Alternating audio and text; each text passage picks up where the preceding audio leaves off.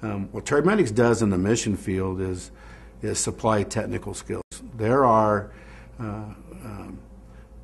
lots of companies and lots of people who donate medical equipment to hospitals in third world or developing countries.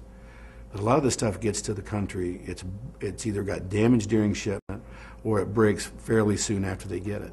And the ability to repair medical devices is a very special skill. It's needed in these areas.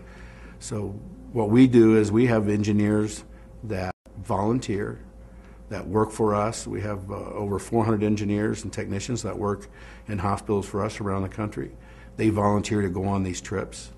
We have a foundation that raises the funds to be able to pay their expenses when they go, to help find the parts, to help locate medical devices that they may need. We partner with organizations that ship an inventory, that locate devices, and we're helping to get good quality medical equipment they can actually use.